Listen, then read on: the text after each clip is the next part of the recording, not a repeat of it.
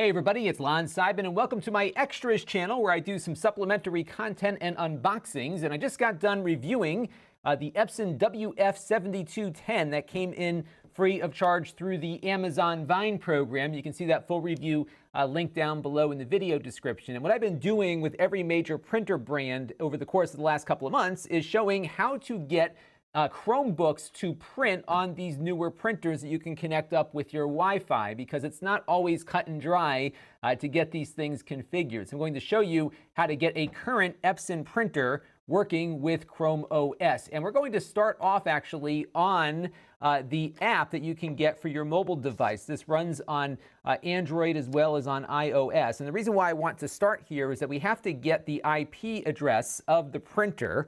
And the best way to get that is through their app. So you can see here when you go into your printer selection screen and you go over to printer to find a printer on the network, it will hunt down all of the Epson printers and get you the IP address. And the one we're working on today is 192.168.1.74. And now that we have that address, I'm going to pop over here to my computer and type that address into my web browser to finish up configuring this printer for a Chromebook. Now you're going to get this warning saying that your connection is not private. And the reason you're getting this is that it's encrypting the connection to your laptop, but it doesn't have a certificate from an authority to validate it. But because we're on our local network, this is one of the only times you should do what I'm about to do, which is bypass this warning. Depending on the browser you're using, you might see a different warning here. I'm on Chrome right now. I'm going to click on Advanced and then click to proceed. And what this is going to do is bring me over to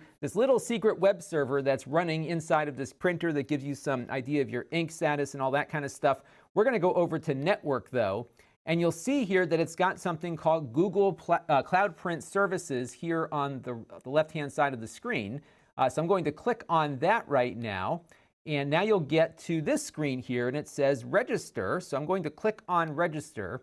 And what's going to happen here is it's going to make me accept the terms of use here. I'm going to do that. If you're a lawyer, you might want to read it, or if not, you should read it anyhow, probably. And now what's going to happen is the printer is going to connect up with Google to register with their cloud printing service here. This might take a few minutes, maybe not, depending on your connection speed. And now we're going to click OK, and that's going to take us over to the Google Cloud Print page here. I'm going to click on Finish Printer Registration, and now we're ready to go.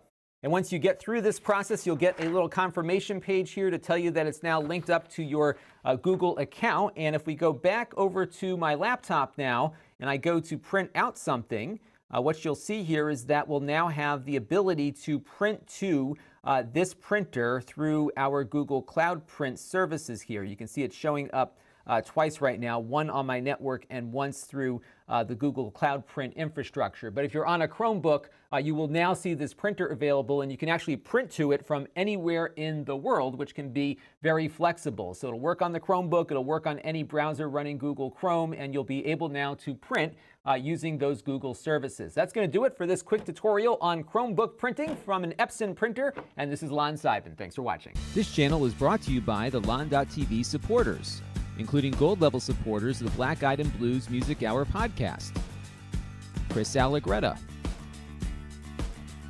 and Kalyan Kumar.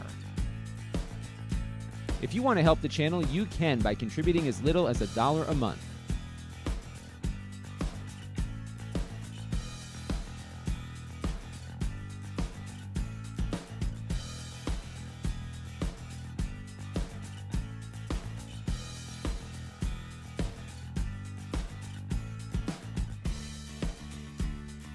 Head over to lon.tv/support to learn more.